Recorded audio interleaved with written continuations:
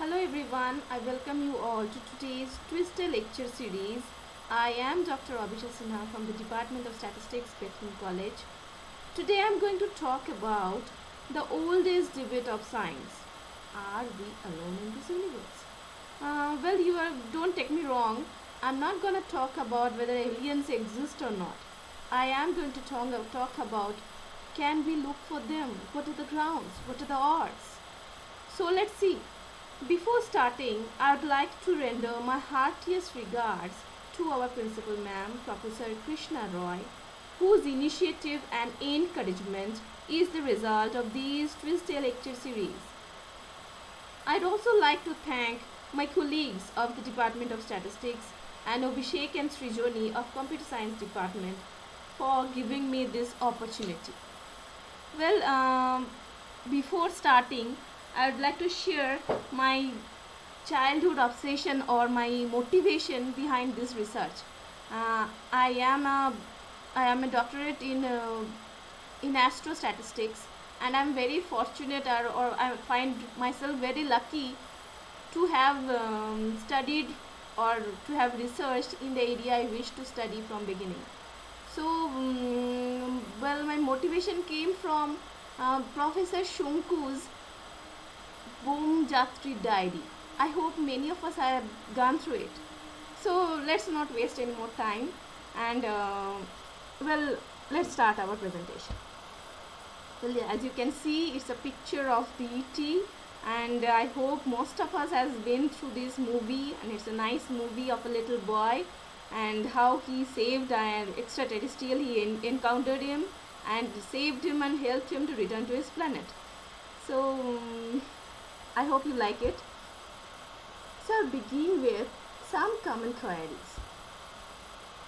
From decades, mankind have been in search of his neighbors to discover, are they the only ones living in this vast universe?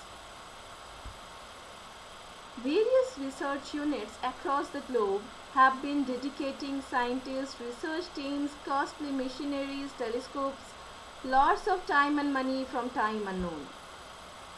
We wonder, has there been no discoveries yet? Or the discoveries have been hushed up by various governments, and what are the causes? Or have been there any encounters yet or not? Well, I'm not going into the debate again.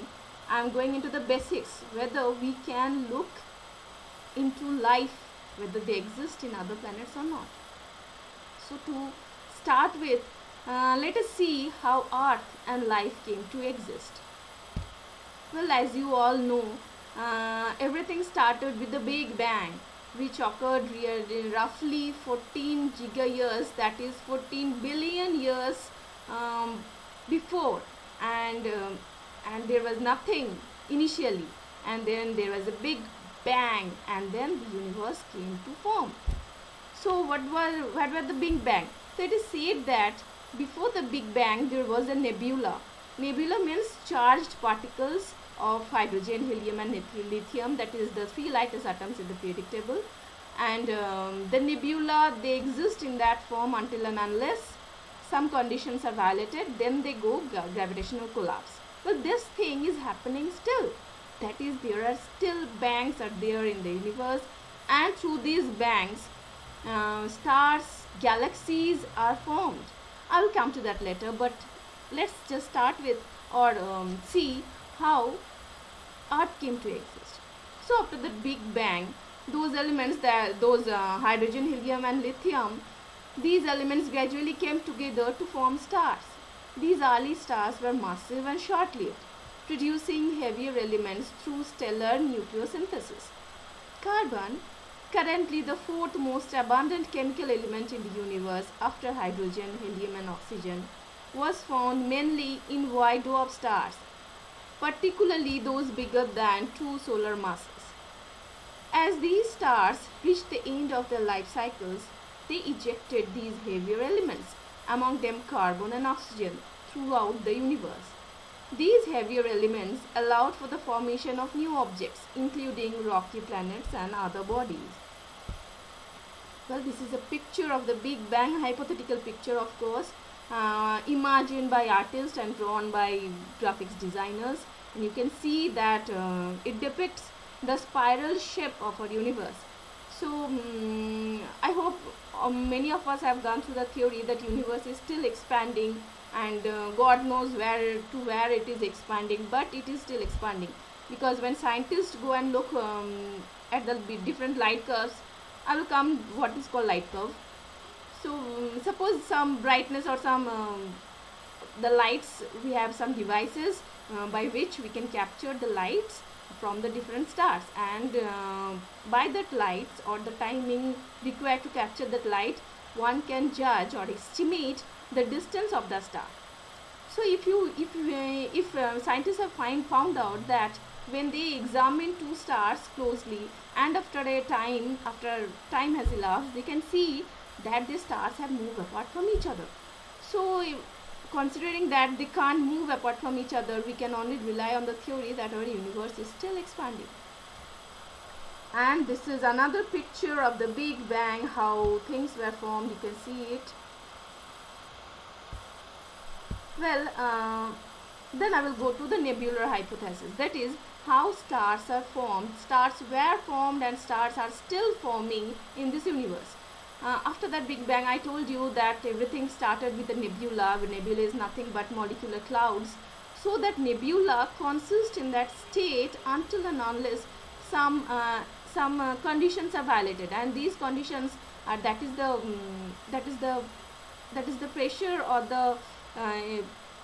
the other things that vary inside and outside the nebula, and remain in that state until and unless that condition is stable. And when that condition is violated, they undergo collapse, and in a gravitational way, in a hierarchical gravitational collapse, they undergo collapse. I will just see or explain how the cloud collapse happens in the universe. Okay, so most of the collapsing mass collected in the center, they form stars. Sun is one of the star, and they form red dwarfs, white dwarfs, planets, and other celestial bodies. Okay, and this is how our solar system was also formed. Not only our solar system, our galaxy was also formed. So hidden earth is called the initial earth. So how was earth formed? Earth was nothing but a mass that is a part of the sun. And when sun was at its initial stage, and there was lots of fuel in there, and it was undergoing blast, and then some particles got separated from the sun and got scattered here and there. So these particles, when time goes on, they get cooled down and they start orbiting behind around the star, around our sun, and that's how planets are formed. So when initially the hidden earth, this was nothing but what you call Akagula. So that Akagula, it was impossible to hold any life in that Akagula. As you can see, this is a picture. I will show you picture of hidden earth. But before that, I will try to explain how earth was initially. Well, the hidden earth was at first inhospitable to any living organism. During its formation, the earth lost a significant part of its initial mass and consequently lacked the gravity to hold molecular hydrogen and the bulk of the original inert gases. The atmosphere consisted largely of water vapor, nitrogen and carbon dioxide, with smaller amounts of carbon monoxide, hydrogen and sulfur compounds. The hidden atmosphere has been characterized as a gigantic, productive outdoor chemical laboratory. Similar to volcanic gases, today we still support some abiotic chemistry. Those who study abiogenesis, that is the origin of life, that is, there is a society among the scientists who study about how life started in this earth, and how things, that is the Darwinian evolution, went on, and so on and so forth. So they rely on few hypotheses, and let us see what are the hypotheses they rely on. The origin of life is a result of supernatural event, that is one irretrievably we irretrievably beyond the descriptive powers of physics, chemistry, and other science. That is, some of them they consider that, look, I cannot explain life, how life was formed. It was something supernatural. God came there and he made Adam and Eve, and that's how things started. Well, some say that life, particularly simple forms, spontaneously and readily arises from non-living matter in short period of time, today as in the past. Well, some says that if you collect some non-living parts and if you mix them carefully and in the proper doses and in proper environment, then you can create life. So we can ask them, if that is true, then how can they create life synthetically in the laboratory? Well, scientists couldn't give this answer till date, and still life remains mystery. So from all that considerations about life, we can ask, what is life? Well, I will come to that part, but just let us look further into the hypothesis. Some also say that life is co-eternal with matter and has no beginning. Life arrived on earth at the time of Earth's origin or shortly thereafter. So some of them believe that life was not initially formed in the earth, since earth was nothing but Akagula. So after some time, when the earth started to cool down and it was cold enough to support water in its liquid form, then only life began. And life, some say that life is nothing, that bingo, here is life. No, not like that. So some say that life arrived on earth, it was planted on earth at the time of earth's origin or shortly thereafter. Now comes the question, who planted them, or how did that thing came from, where did it came from, how much time it was required to come from, and all that. And some also say that life arose on the early earth by a series of progressive chemical reactions. Such reactions may have been likely or may have required one or more highly improbable chemical events. So considering all these hypotheses, we can see what is life. Now let us look what we can call as living, or what things we can call as life. So life is anything which can be characterized with self-replication of cells and as a result growth. Ability to collect, derive or manufacture food for growth. And above all, ability to reproduce, that is, has some genetic materials that is passed on.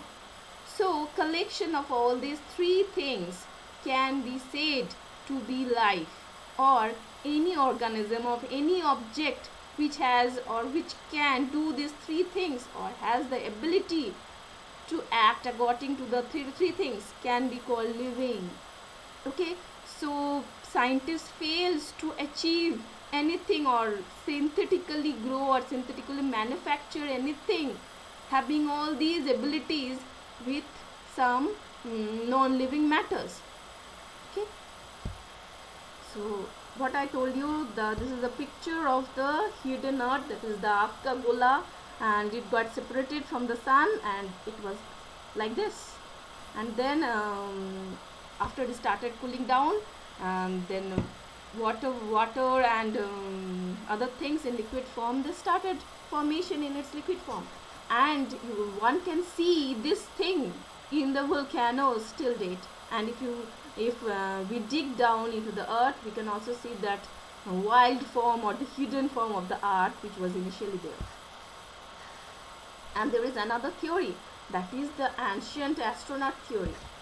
So ancient astronauts or ancient aliens referred to pseudo-scientific hypothesis that intelligent extraterrestrial beings visited Earth and made contact with humans in antiquity and prehistoric times. Directed panspermia is the deliberate transport of microorganisms into space to be used as induced species on lifeless but habitable astronomical objects. Now I'd like to add a few more things about directed panspermia. directed panorrhea is said to be some experiment conducted by some living things in which life can be induced upon some other things.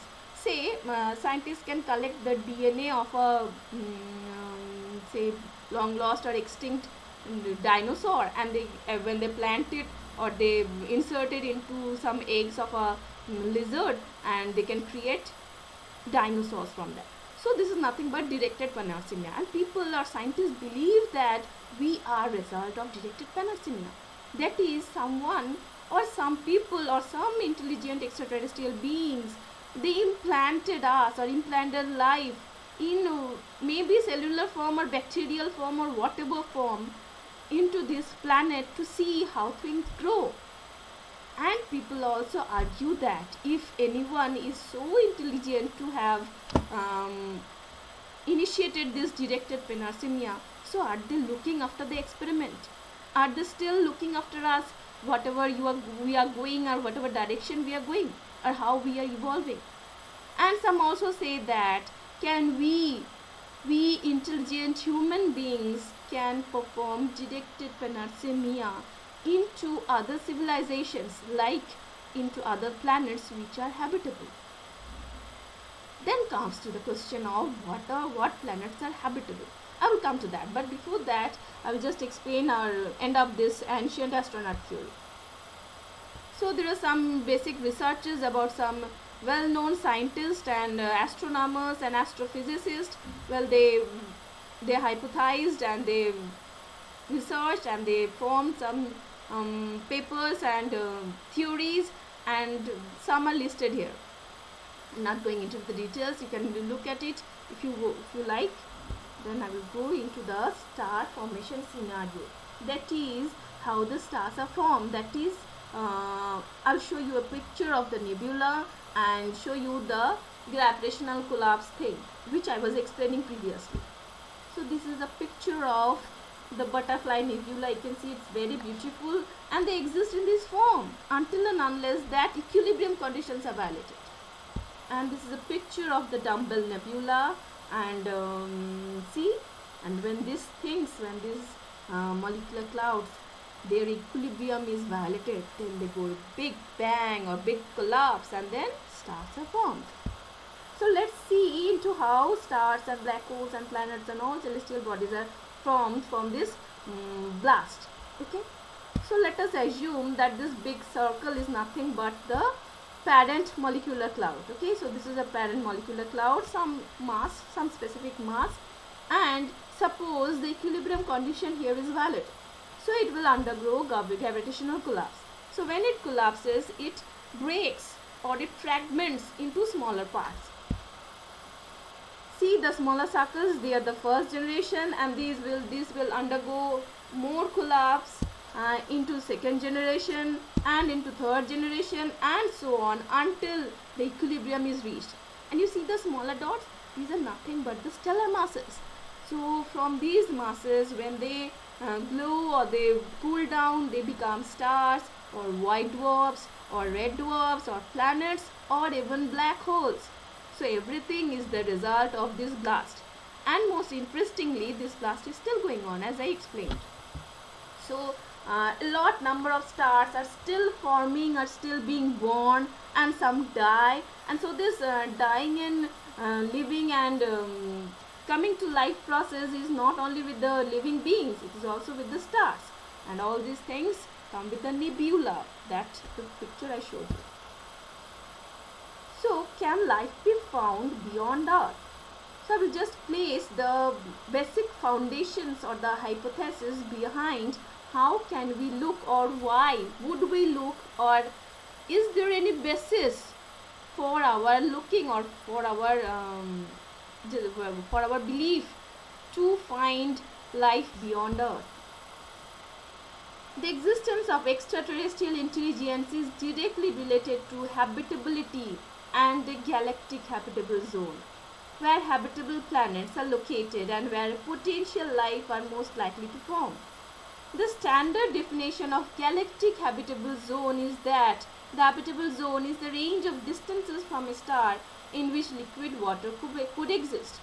So here I would like to add some few sentences about galactic habitable zone. So have we ever thought why only Earth in our whole solar system is so blessed with life? Well, scientists found out that, and they found that it is placed in such a position, that is the distance from the sun, which is just adequate to hold water in its liquid form. Not only Earth, there is also another blessed planet. Can you guess? Well, yes, it's Mars.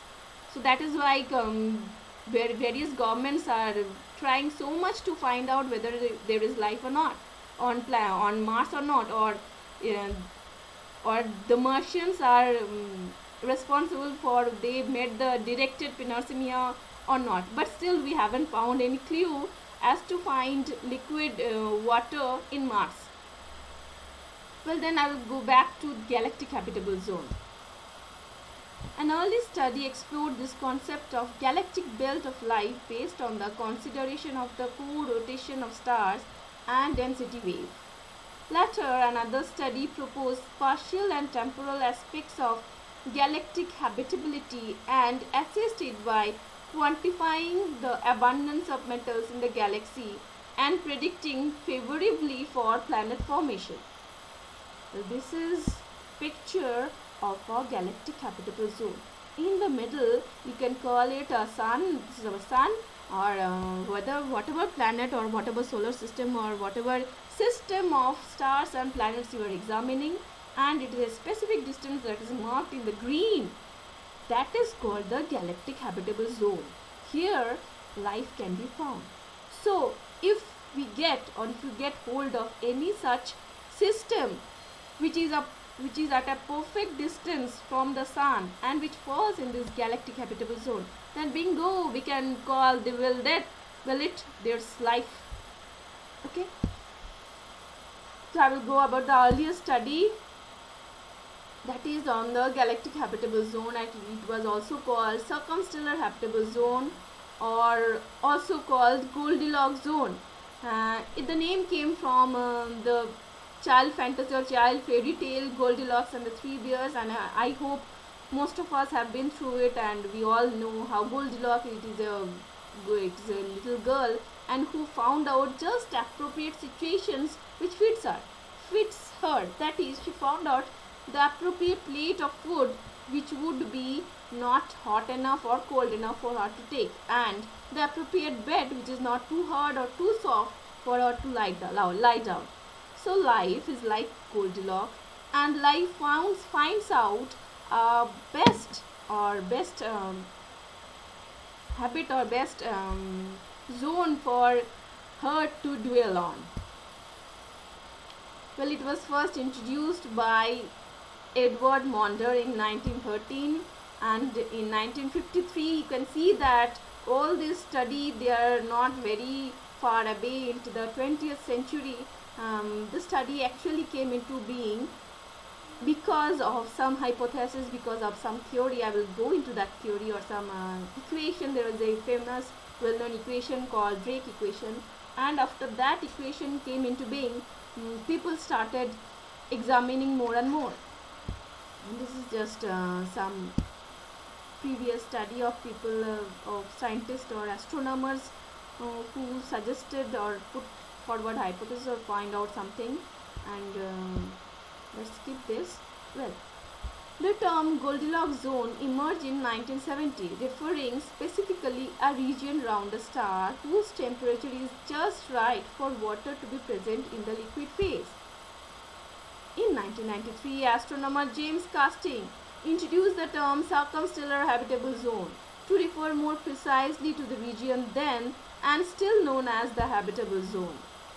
An update to habitable zone concept came in 2000 when astronomers Peter Ward and Donald Brownlee introduced the idea of the galactic habitable zone, which they later developed with Guillermo Gonzalez. Pardon, I beg your pardon. Well, in 2013, further developments in habitable zone concepts were made, with the proposal of circumplanetary habitable zone, also known as the habitable age, to encompass the region around a planet where the orbits of natural satellite would not be disrupted, and at the same time tidal heating from the planet would not cause liquid water to boil away. Now comes a famous equation, that is how people started or got involved into finding about life in other planets. And it's all started from Frank Drake, and he was an eminent astrophysicist and astronomer, and he introduced the equation now known as the famous Drake equation. And the Drake equation is a probabilistic argument used to estimate the number of active communicative extraterrestrial civilizations in the Milky Way galaxy. The equation was formulated in 1961 by Frank Drake, not for purposes of quantifying the number of civilizations, but a way to simulate scientific dialogue at the first scientific meeting on the search for extraterrestrial intelligence. Well, SETI is an organization dedicated into finding extraterrestrial intelligence. And now we'll go into the Drake equation. This is the Drake equation, and they have lots of parameters. All the parameters are explained here. You can have a look.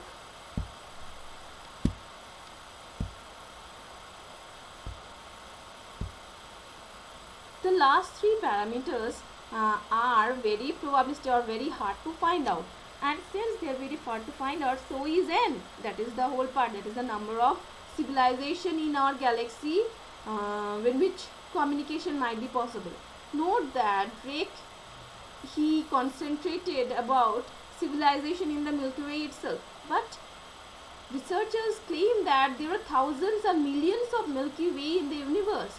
So we have no means of finding out whether there are any habitable zone or any life outside our Milky Way or our galaxy or not, because our devices, until and unless we can kill the time taken to get a single signal, we cannot go about continuing the research further, because we need more and development regarding our devices. Now we'll come to the usefulness of the Drake equation. The Drake equation amounts to a summary of the factors affecting the likelihood that we might detect radio communication from intelligent extraterrestrial life. The last three parameters, Fi, Fc and L, are not known and are very difficult to estimate, with values ranging over many orders of magnitude. Therefore, the usefulness of the Drake equation is not in the solving, but rather in the contemplation of all the various concepts which scientists must incorporate when considering the question of the life elsewhere, and gives the question of life elsewhere a basis for scientific analysis. The equation has helped draw attention to some particular scientific problems related to life in the universe. For example, abiogenesis, the development of multicellular life, and the development of intelligence itself. Well, Drake, he was a good storyteller and story talker at least.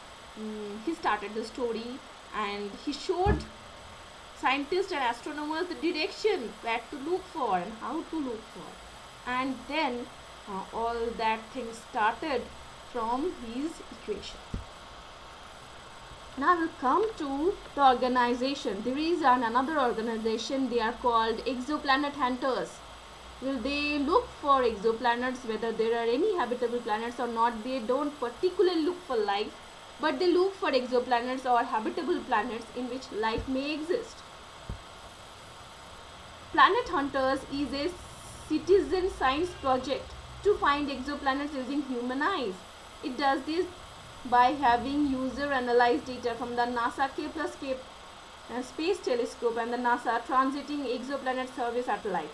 It was launched by a team by Deborah Fisher at Yale University as a part of the Zooniverse project.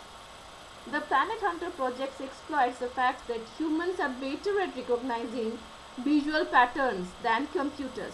So these exoplanet hunters, they don't always rely on computers. They go and look for whatever signals our websites are or satellites are sending, and they analyze them, and they try to find out whether there are any habitable planet outside waiting for us, and whether these planets are habited or not. The website displays an image of the data collected by NASA Kepler space mission and asks human users to look at the data and see how the brightness of a star changes over time.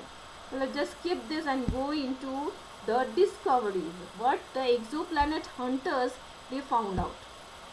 Well, these are the discoveries. They found 12 million observations and they have analyzed and they have found out many important things like binary stars and multiple star system, and they have found out whether any galactic habitable zone or not, and they have actually located some like the KIC 8462852 and KIC 8462852 and 856 and KIC 11412044 and other things. These are all names of planets which they discovered, and they think that, or they guess that, or they hope that these are habitable planets. Well, they couldn't detect life or detect any signal received from those planets. Now I will just skip this and go into the findings. The challenge is, at least for now, is that astronomers don't have firm numbers on any of those variables defining the Drake equation. So any calculation of the Drake equation remains a rough estimate for now. Well, when estimate comes, I would like to add, comes the portion of statisticians or the work of statisticians. I will go to that, but just let's complete this. The recent discoveries of rocky worlds near Proxima Centauri, a star of the Alpha Centauri system, and TRAPPIST-1 have increased the public attention on the search for life. These stars, however, are red dwarfs and that might be too volatile for life.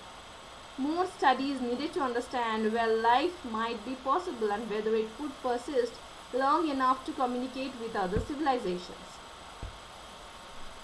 As of March 2018, more than 3,708 exoplanets have been confirmed, and all these signals have been received through the Kepler telescope and the Hubble Space Telescope.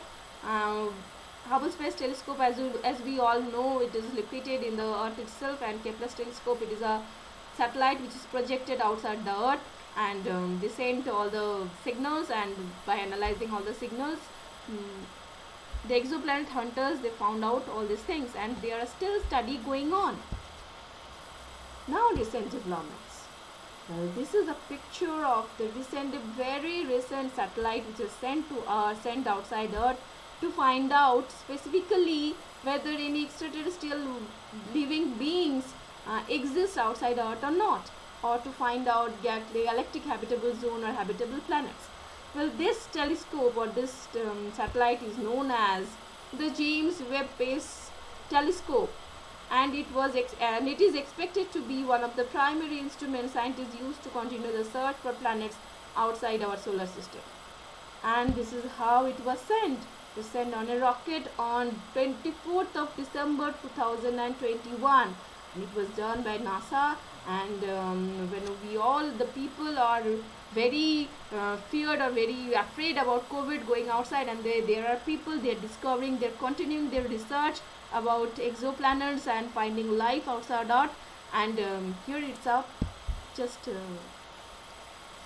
proof of how they are dedicated and motivated towards their study.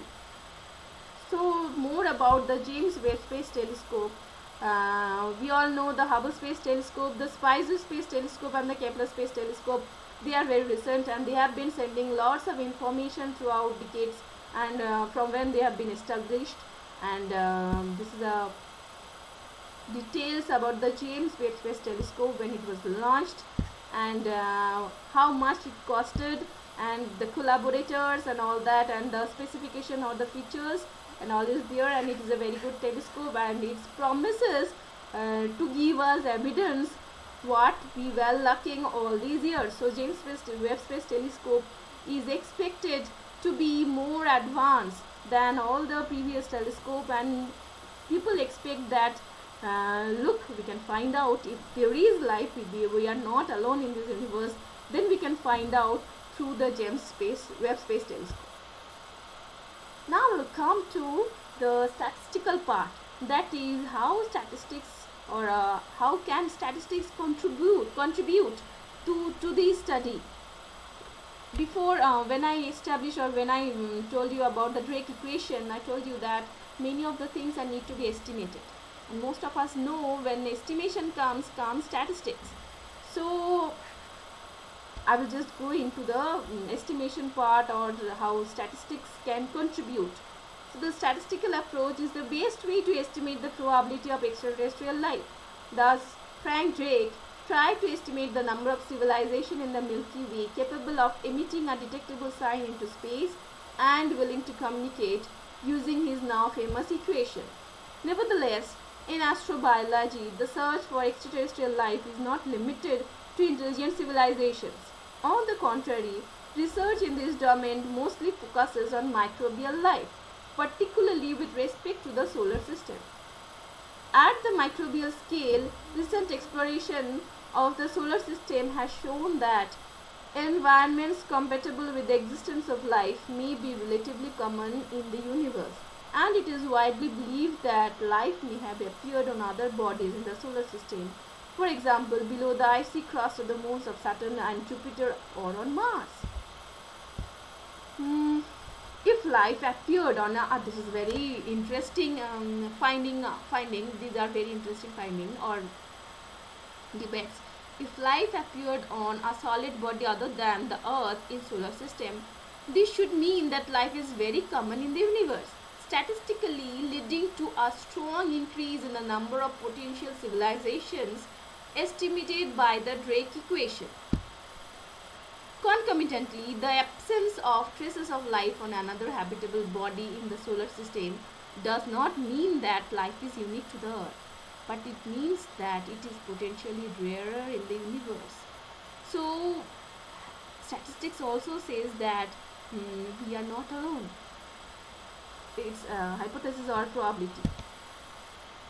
Defining the complexity of an organism is not obvious. Indeed, complex self-organizing structures and organisms do not require complex mechanisms of formation, nor should simple structures and organisms be the expected result of simpler process. Darwinian evolution is a continuous process that leads equally to the diversity of life as well as to its complexity. Now I'll just give an example of how people have been dedicated, or people have been giving their theories on probabilities about finding out life in other bodies. This is a equation, it's called the probability equation for life, and all the parameters they have been put forward by some scientists, and there was a paper, I forgot to give the reference of the paper, but you will find this in the end. So lots of theories are coming on, and we can also do a lots of research regarding finding out or estimating whether there are any planets or there are any exoplanets or habitable zone or habitable planets outside, so that people gets a concrete idea to where to look and where not to look. Now I will come to the contribution of statistics. Well, this part is mainly for my students if they wish or they want to do research in the future regarding astrostatistics like me. People can apply, or we can use Monte Carlo techniques successfully to the simulation of Earth-like planets in and outside the Milky Way, and not only in the Milky Way but also outside our galaxy. Well, Bayesian estimates or Bayesian estimators with prior and posterior distributions may bring new light to the estimates of galactic habitable zone. Pattern recognition, which is also a very burning topic in statistics. Well, pattern recognition may be successfully applied to recognize or to the patterns received from satellites or from other well-beings, from other living beings. The data mining techniques we are associated, I specifically and with my guide, we are associated with IQAC, that is IQAC Pune, and they told us at the very beginning of my research that we are looking for people who can do data mining. So we have lots and lots of data, and we don't know means how to save that data, or how to preserve, and how to control that data, or how to apprehend from that data. So if students are thinking about their careers in statistics, they can also think about joining IUCAC in the future. Well, some remarks about some eminent scientists and astrophysicists and other, like Stephen Hawking. He said that if aliens visit us, the outcome would be much as when Columbus landed in America, which didn't turn out well for the Native Americans. Actually, Stephen Hawking, he didn't outrule that the possibility that there is life outside Earth, but he was afraid that don't go for finding life outside Earth. If they come to us, then God knows what will happen. But there are some astronomers or some astrophysicists who think positively. Well, there was some director of NASA, and he said that that we have no doubt that there is life outside Earth, but I hope in my lifetime I can find out some clues whether there is life outside Earth. Well, I also hope that in my lifetime I can contribute or get some signals to find out there is certainly life outside Earth. And some important sites, that is firstly the History TV 18 about Ancient Aliens show, and then NASA Research Center, then SETI, and then Russian Space Research Institute, and then ISRO, and then IUCAC Pune. You can visit them or look for their various opportunities, for students if they want to research, and teachers like me if they want to study more about these things. And last of all, thank you. Actually, this is a picture of a very recent UFO. It was sighted in 13th of December 2021, and it was established, and it was published in a paper, and I found that picture and gave it for your reference. So thank you. Please let me know how you feel or what you think, and thank you so much for listening.